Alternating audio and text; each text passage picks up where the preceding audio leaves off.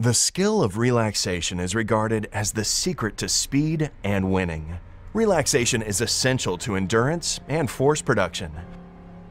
Nevertheless, for most runners, it remains unclear what relaxation is and how to master it.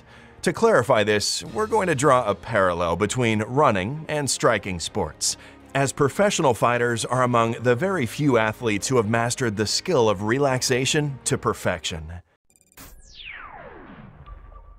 Every fighter knows that keeping muscles tense the entire time when throwing a punch will slow you down and consume a lot of energy for no benefit. A good striker throws a loose, whip-like punch, squeezing the forearm and the fist just before the point of impact. However, the fastest and the most powerful punch in the world means nothing if it doesn't land. Only precisely landed punches change the course of the fight. Now similarly, a sprinter can apply force and thus influence the running speed only when his foot is on the ground.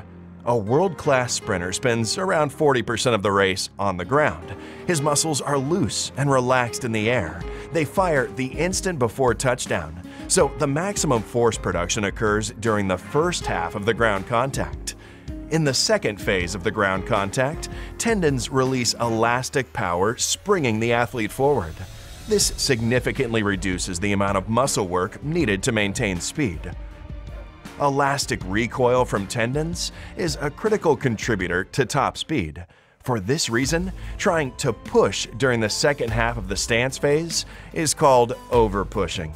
Over-pushing is the primary factor of deceleration, as it weakens elastic recoil and leads to over-tensing of the whole body, which makes the next stride slow and flaccid.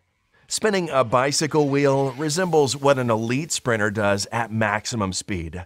The faster the wheel is spinning, the harder and quicker the slap of the hand should be in order to transmit more speed to it. Towards the end, you have to make some light, quick touches, and then that's when you start relaxing.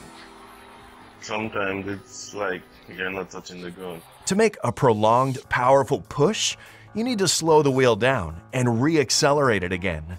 Thus, fast and relaxed sprinting is a succession of powerful, precisely timed, impulse-like strides similar to boxing punches, as opposed to a prolonged, powerful effort in weightlifting.